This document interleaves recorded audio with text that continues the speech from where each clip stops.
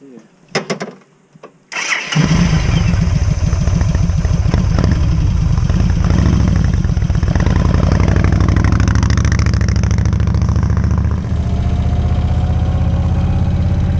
Hey, what's going on there, guys? So the kids went off to the pool, and I told my wife, oh, I'm gonna go take the bike out for a little quick ride. And she's like, you're not going anywhere. You're going with us to the pool because it's family time. And I started laughing. But yeah, she didn't mind. Yeah, yesterday we took a ride down a road over here, which is right off here to the right. I saw it on the maps. You got tennis courts and basketball courts where you can play a little basketball if you want. Anyway, it's right off the back over here, and it's called River Road. It may be a different name for it, but I do have the session here going. One of my valves in the front is off, so I'll be sure to check that when I get back home. Anyhow, so I figured I would come out and take you guys for a little quick spin on it. The kids and I, we came here. There's a bar there. I don't know. Anybody want to get a drink? Anyway, the kids and I, we came on here, and I brought them on here yesterday. And this road runs pretty much right along the river. It's supposed to rain at some point today. Not sure when. Probably later on. And we're actually going to go for a massage later on. Entering Delaware Water Gap National Recreational Area. So, which is really nice. I think, you know, what I said, I treated her to a massage for her birthday. And, you know, it kind of got me thinking. I was like, man, you know, Hidden Lake. You know, it kind of got me thinking. I was like, you know, we really should treat ourselves every now and again. I mean,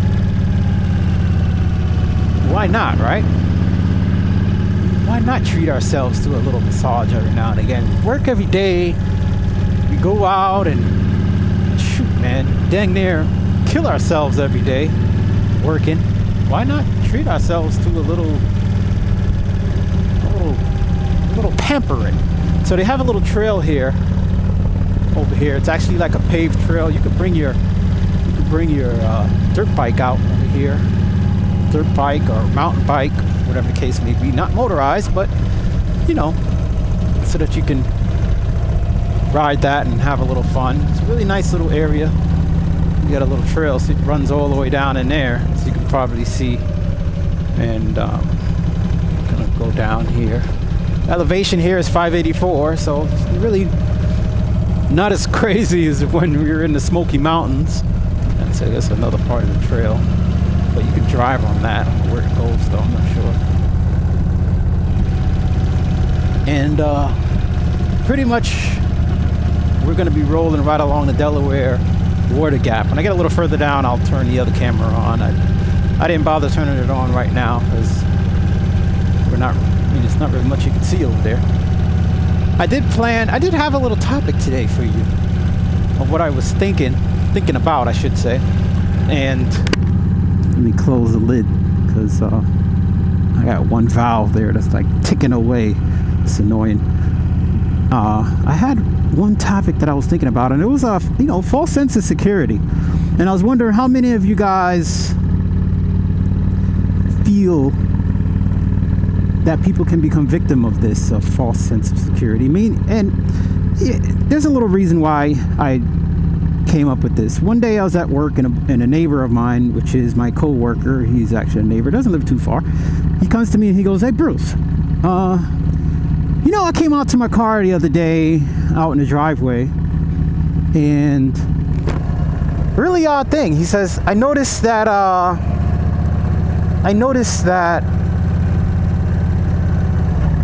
is that a screwdriver? Oh shoot.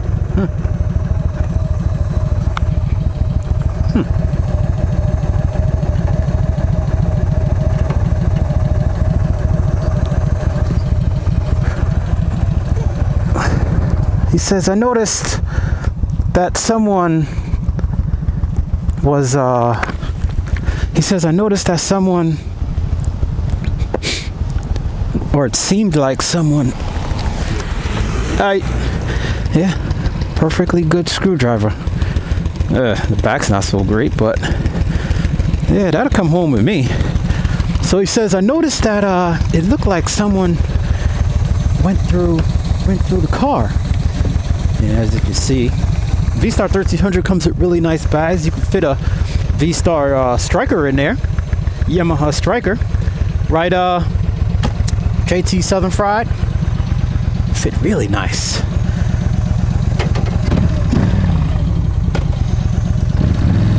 Anyhow,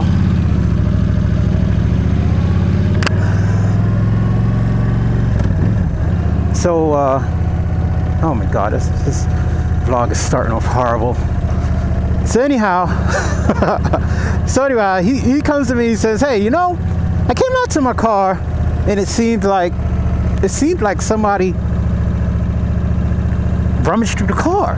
He says, you know, everything in the car seemed ransacked. The glove box was open. It just kind of looked like somebody went through the car. There's papers everywhere, and he's like, man, I don't remember leaving, you know, my car like this. And then he says to me, he says, hey, you know, do you lock your car doors? And me, I'm like, yeah, I lock my car doors. So then he calls up another one of our neighbors, and he asks him, he says, hey, you know, he says, look at this guy's flying. He says, hey, did you notice by chance that, you know, anyone messing with your car? He goes out, he looks at his car, and he says, he calls him back. He says, yeah, man, somebody done went through my car, man. He's like, damn, the only thing he noticed missing was some gift cards. So I kind of said to him, I said, you know, I kind of figured in the back of my head that there had to be someone that would be walking around and checking door handles. I kind of figured that because, I mean, you know, we live in a pretty nice area, although not too far away is the ghetto, which by looking at where I live, you kind of wouldn't think that would be the case, but oh, best believe there's a ghetto nearby. And I mean, that's kind of the case with anywhere. You know, I grew up in the ghetto. Well, it wasn't really the ghetto, but it was very close to a ghetto, and it wasn't exactly the best of an area or the best place or the best area, I would say. But it wasn't like full-fledged ghetto, like you're in the projects ghetto or anything of the sort. Let this guy go by if he wants to go. Thank you. Yeah, so I was a park ranger. Yeah, so it wasn't, you know, I mean, we grew up in a house, you know, we never grew up in the projects, and not to say that that's a bad thing, and not to take anything away from growing up in that setting. We were running right along the river over here, and I could turn on this camera and let it record a bit. You know, not to take anything away from that, and not to say that that's a bad thing, because, you know, you have to do the best at what you have. And if growing up in a housing development is all you have, you need to take the best of that, make the most of it, and work your ass off and get out of there. Or if you want to stay there, that's fine too, but work your ass off either way. You know, you get out there, you do something for yourself, and you make something of yourself. Make something of yourself in your life, with your life. But anyway, I'm getting off a topic. So anyhow, you know, I kind of figured that there had to be somebody that would be walking around and checking door handles. I just kind of figured. It's like something was telling me. You know, I always lock my doors. Like we have 3 vehicles, not including the bikes. Well, now we do. Before we had 2. And I always kept my doors locked. Always. Like if especially overnight, I lock my doors. You know, my doors stay locked. And maybe that's a thing comes from, you know, living in the Bronx where you just don't leave your doors open. You don't leave your doors open. You don't leave your windows open. You know, it's just, those are just things that you just don't do, because you're kind of just setting yourself up for having an issue. And you know, I just wondered, like, how many of you maybe that may live in a better neighborhood. Maybe you live in a neighborhood that isn't so great, and that car is still parked there. Wow, I saw that car parked there yesterday. Or maybe you live in a neighborhood that isn't so great. You know, how much do you think of security, home security, vehicle security, security in general? You know, Zion Church Road, next right. It's weird. The car's been there since yesterday. And I don't know, it just made me think, like, how many of you actually lock your doors when you're going in your house? Do you leave the car doors open? Not really thinking about it, not really thinking much of it, thinking that maybe it's not that big of a deal. You know, no one's gonna mess with my car, no one's gonna mess with my vehicle. You know, I don't know. You know, I just figured I would shoot a little vlog about that and see what you guys thought. Anyhow, I hope I got my point across there pretty good. But yeah, so this is a beautiful area, man. I brought the kids through here. You got the trees there, you know. I kind of changed the angle a little bit so that you'd be seeing a little further up. But you got the trees, not the cheese. Oh my God, I'm thinking of cheese. You got the trees there, man. They just look really beautiful. Yeah, you gotta love that. Anyhow, we only have about 2 more days of our vacation. I'm trying to get tomorrow off and Saturday off, working on it, you know, but it's looking a little tight. I've been calling into the job and talking to them, hoping that, you know, I can get tomorrow off, which would be nice. A little more time with the family. It's supposed to rain tomorrow, so I would kind of hate to have to commute in tomorrow. I really don't want to do that. Much less the Saturday's not so. Well, it's supposed to rain Saturday. I mean, I got my overpants with me, so if anything and I do have to commute, you know, no big deal. I can. You know, I can commute. I mean, it's a motorcycle, and if you ride on a motorcycle, you need to be ready for all of the weathers that may hit you. This jacket's waterproof, so at the most, maybe I might get a little bit wet. I do have the new boots on, as you can see there. I do have them on, which they've been pretty nice. I do need to treat them, as my good buddy Anthony, West Coast Texas Rides, was telling me. You can buy some treatment and put on them. It's like a little coating. And yeah, so I just wanted to kind of share this area with you. We're riding along the Delaware Water Gap, and I don't know if maybe I will get to this little park area they had over here. Was this it? What is this? Smithfield Beach. I think this was it, where we came in earlier. Yeah, I think so. I don't know if it's open or if they'll even let me wander in. It might not be open. But anyway, they have like some docks and stuff here and whatnot. I don't think there's anyone that's working, so maybe it might not be a big deal. Ooh. Yeah, but it's a nice little area here. 2 fees in effect. It's a nice little area here, which is kind of cool. And you got the Delaware Water Gap there running along. I don't think you're going to really be able to see much on this side. But over here is like a dock. I'm going to go over here to the dock area. Supposedly there's a beach here. I'm not sure where. I'm not sure if it's back that way. I didn't put the top box on today. I just took a little ride.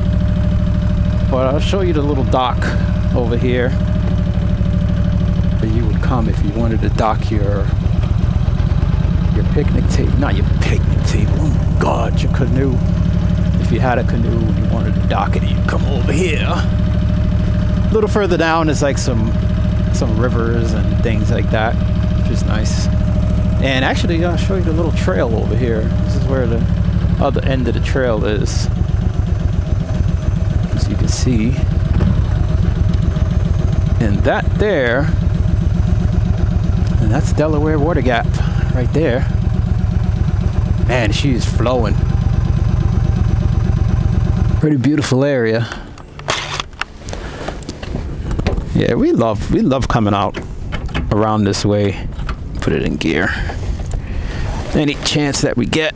Let me see if I have any messages. I don't think I do.